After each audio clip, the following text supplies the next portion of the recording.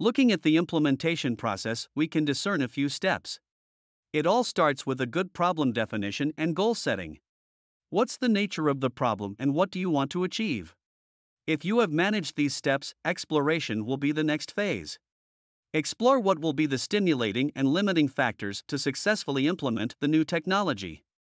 Who will be your stakeholders, for instance, and how do you manage to change the behavior in the organization? The fifth and sixth step will be the effective implementation, the evaluation and securing of the implementation process. The first step: take time to define the problem and make sure that the problem really is a problem. Know the cause so the solution will fit your problem. Talk to colleagues. Talking to colleagues is also the start of your support. The How Now Wow Matrix is an idea selection tool that forces people to weigh each idea on two parameters. Watch the video in the slide to learn more about this tool.